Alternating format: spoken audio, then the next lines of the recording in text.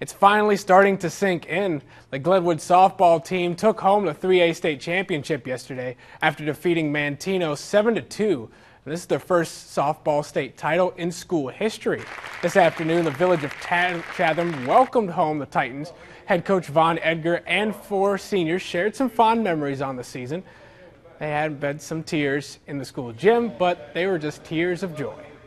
It's sad but happy at the same time, you know, like we're going off to college now and that's awesome, and like this is a great way to end my year. Like I can't be sad about it because it's amazing we won state, but then again it's like, oh, now everything's over, so I don't know, it's like bittersweet. It's a really good feeling knowing we have fans support us and back us up throughout anything, so it's nice we always have our parents to back us up.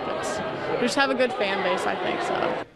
Congratulations again to the Titans. Also, happy belated birthday to Parker Bandy.